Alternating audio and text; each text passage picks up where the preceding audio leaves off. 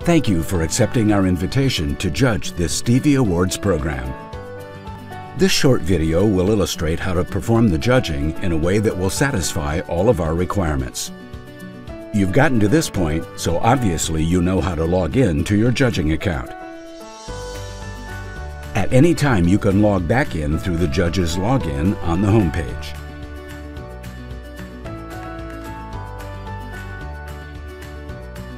If you ever have trouble logging in or using the site, or if you have any questions about how to use the system, email us at helpplusjudging@stevieawards.com. When you log into the judging system, you'll go directly to your main judging account page. The page will greet you by name and invite you to tweet about your participation to your colleagues, friends, and followers. On the page, you'll see links to as many as 20 entries to be judged in the categories assigned to you. You'll always see 20 entries here if there are at least that many still to be judged in your queue. So don't panic if your list doesn't seem to be getting any shorter, because the system will always backfill from other entries in your queue. It's easy to see how many entries are still to be judged in your queue and how many you've already judged. Before you judge the first entry, click the link to review the instructions about how to conduct the judging. Even if you've participated in Stevie Awards judging before, review these instructions because they may have changed since the last time you judged.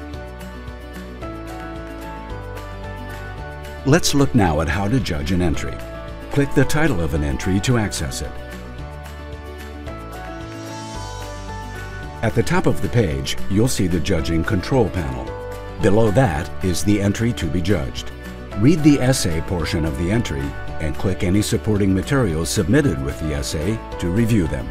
The control panel features the following components: the score selection pull-down menu, the comments box, and the submission or progression buttons. Also, on every entry, you'll find a link back to the instructions in case you need a refresher. Read the instructions completely. That's really important.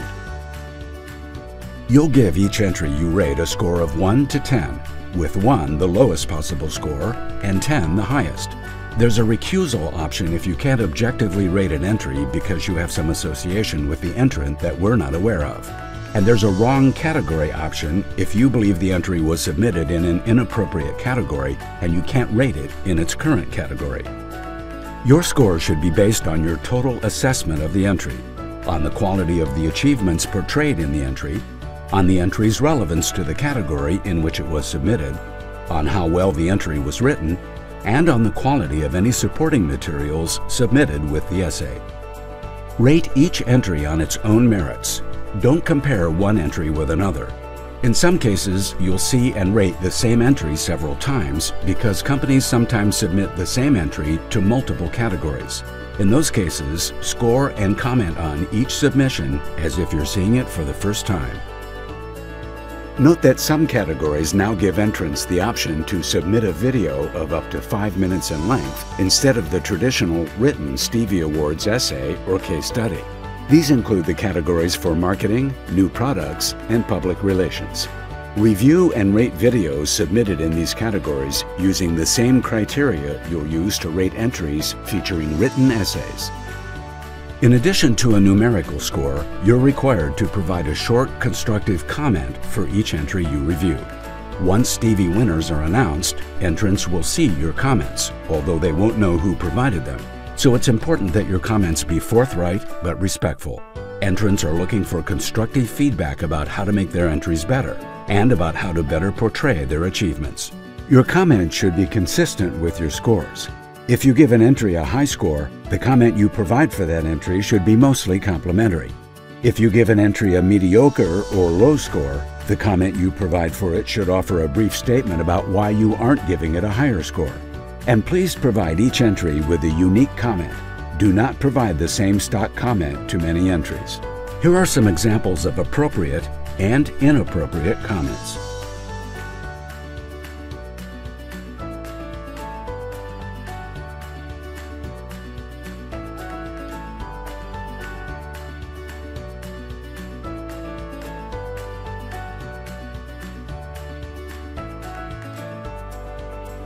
Once you've selected a score and provided a comment on an entry, you can submit them and see the next entry in your queue, or submit them and return to your main judging page.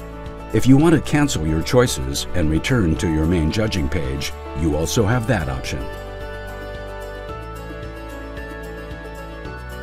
But note that once you submit a score and a comment for an entry, you won't be able to change them. Email us at helpplusjudging@stevieawards.com if you submitted a score or comment in error that should be changed. And that's it. You now know how to judge entries in this Stevie Awards competition. You're about to read some fascinating and inspiring stories of innovation, growth, and achievement. Thank you again for your participation. We know you'll enjoy the process.